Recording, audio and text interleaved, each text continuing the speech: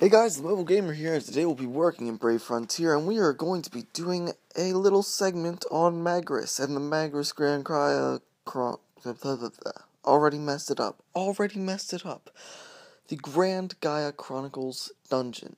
I think I said that right. For first feedback, it was not as tough as I thought it would be. I mean, you would think that Magress would be a tower, and you would have huge defense, and huge health, and huge attack, but, he was actually surprisingly easy throughout the entire thing. I only used 2 gems. I used 1 gem in the middle section, and 1 gem in the final section. I wouldn't have had to use a gem in the final section if I'd brought Dilma or someone like that along, because in the final section, as the final boss, Magress boosts his health, and he has damage mitigation whenever his health gets pretty low, so it's just extremely tough to do any damage to him. But whenever I fully revived my team, I got a few good criticals on him, and I just destroyed him. So, in the background, you'll see the first level, the easiest level, and I think it's probably past it by now, but you see that I put the Black Lance on my Darwin Shell, and it's as good as Dandelga, except it's a lot better for Darwin Shell, because Darwin Shell is more about defense, because he's the only one in the situation that you can't guard because you have to use his damage mitigation buff. So that's good. So let's see. Yeah. The first dungeon is pretty easy. It starts off with the 2-star form of Magress, which is a pretty easy fight. It then goes into, I forget now, and I just did it. I'm recording this after I recorded the video.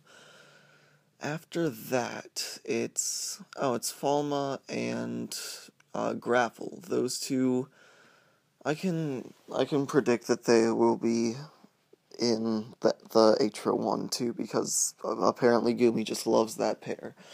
And finally you have Magress and Themis. Let's see. Themis wasn't really necessary for the last battle, I don't think. She was there to be kind of like, I think it's Azura, or no, it's Lucina, that's it. Lucina in the Selene dungeon, to add that, strong attack, because, it's suspected that people will go in with a mono light team and just destroy. So Themis is there to add that dark attack. But the third battle is also rather easy. You could very easily one-shot it with a critical team. A good critical team would do the trick. And the second dungeon, let me think. Second dungeon starts out... Oh my gosh, the second dungeon's crazy. It starts out with 5 Red Shadow Oboros, and they're pretty tough to beat. I forget what the second battle is, but... Oh wait, no, it's Dark Tunes Eric, the 3-star version of Magress, I think, and Bavel, the 4-star version of Bavel. And the final battle is the 3-star version of Kikuri, and the most I can say is just guard units that have low health or bring a damage mitigator along. And those two are generally pretty easy. The third dungeon, it starts off with 4 dark characters. I forget who it all was. I know one was 6-star Logan, and one was the the dark sorceress girl that you see in Quest. I don't know. She's attack BB fodder for me. But, it's 4 dark characters, and it's generally a pretty tough battle. Each character has their own buffs and debuffs, and I don't know which order to take them down in. I just went with what order the game auto-chose, and it was pretty easy for me. The second battle was Magress and Themis again, I'm pretty sure. And it's pretty much the same as the first kind, like the first run. But they're extremely more buffed than the first level.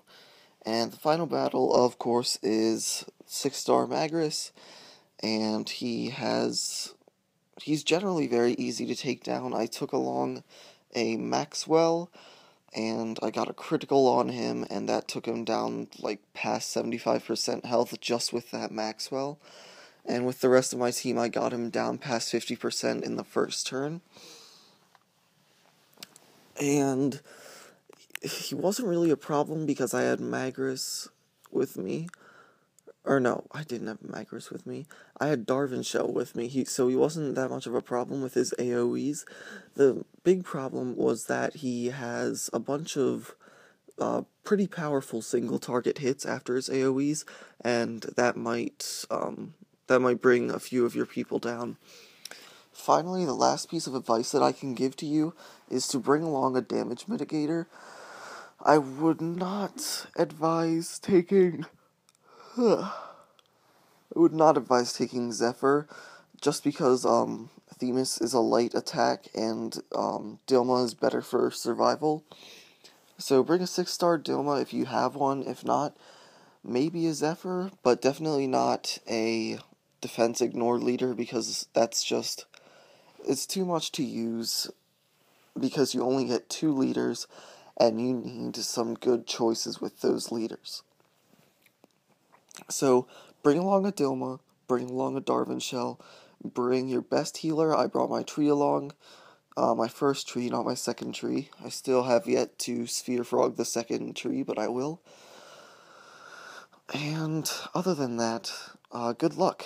The Black Lance Sphere is pretty good, I must say.